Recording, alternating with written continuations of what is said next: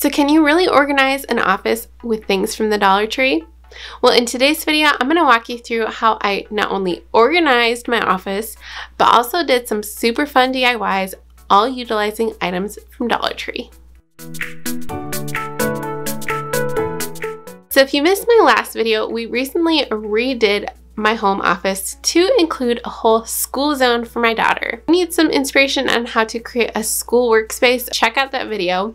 Today I'm going to walk you through how I revamped my side of the room. If you're new here, welcome. My name is Lindsay from Organized to Save, and I'm here to help you get organized on a budget, and Dollar Tree is where it's at. If you clicked on this video, I'm sure you're a fan of the Dollar Tree as well, or maybe you're just trying to figure out a better way to organize your space. Well, let's go ahead and for reference, take a look at what this space looked like before we added in our school zone. This space was functioning as my home office, but also a filming area as well. And now we switched things around and added the whole school zone on the other side of the room. So this room is actually an office, filming space, and classroom. Since I have that previous office tour video, which I'll have linked if you want to go check it out, I'm not going to go into the nitty-gritty behind all of the furniture pieces and that kind of stuff because you can check that out over there. But today I want to walk you through how I've reorganized my office space, created a command center up on my wall, and did some super fun DIYs. So the first thing that I needed to do was obviously move the space. So I moved my desk to a different wall and moved this chair and bookshelf over in this corner. I actually love having my desk on this wall because now it allows me to have the whole space above my desk to create a little command center area. So this calendar I got last year at the Dollar Tree. Saw them again the other week when I was there, so you can still snag these. I love this calendar because I can quickly reference it if I need to look at dates, but I can also do a massive yearly content plan out, which I'm so excited to dive into. So I knew I wanted to have a spot on the wall where I could post up different notes or things that I need to do, and it would be right in my line of sight.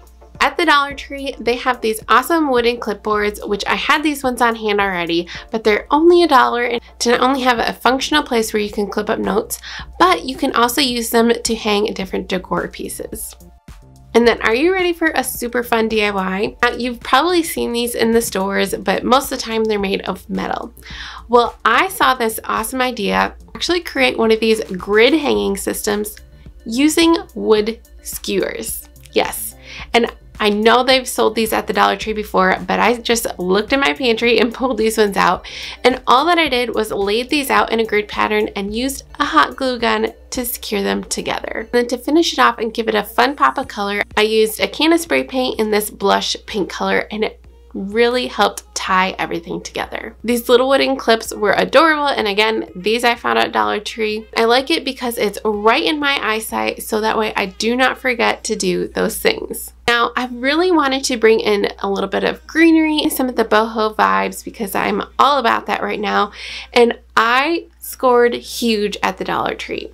They have these little, they're actually plastic topiaries that are so adorable, and they were only $1.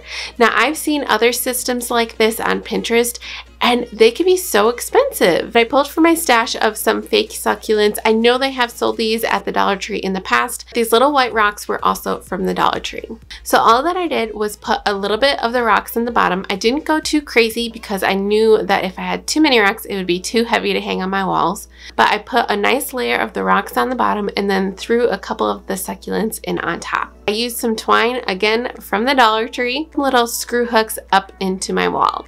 I love how these are staggered on my wall in the pattern that they're at, and now it's a super fun way just to finish off this wall. There's a few things on my desk that I actually found from Amazon, but they were essential in pulling my whole desktop together. Found this stand for my computer, and I love this.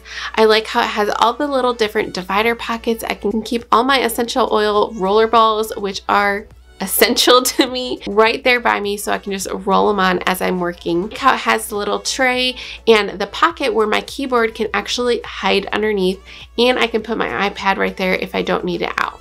And then I also found this beautiful pink desk pad, which actually is reversible, so you can do it either gray or pink, and they have lots of different options.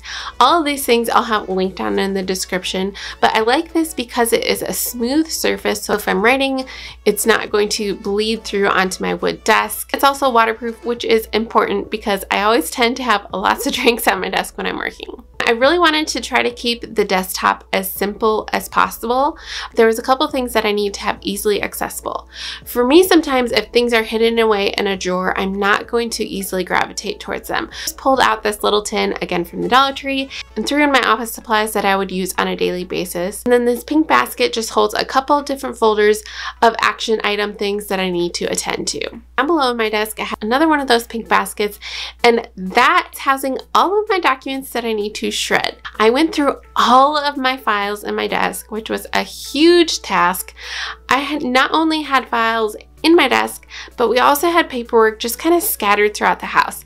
So I pulled it all together, sorted through everything. I'm only keeping things in my desk for this year that I need to attend to. And then things from past years, I love these file boxes from the Dollar Tree. A great way to keep all past year's files in an easy to access spot. In my desk drawers, I had these already, but they are from the Dollar Tree, and they're just these clear plastic containers.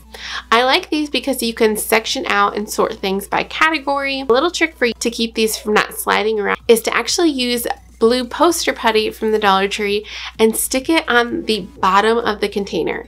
So that way, as you pull the drawer in and out, your dividers are not going to be shaking around. I honestly can't decide what my favorite part of this office is, but I absolutely love this corner over here. This is my favorite spot to come early in the morning to sit down and have my quiet devotional time and daily gratitude. It also obviously functions as a great spot for me to film videos for you.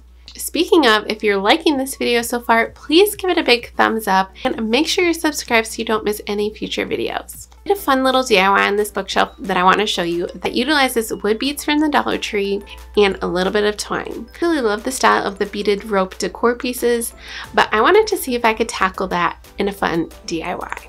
All that you're going to need for this DIY is just some twine from the Dollar Tree and a package of the colorful wood beads, or they even have some darker brown ones in the hair section. So whatever ones you can get your hands on, snag those.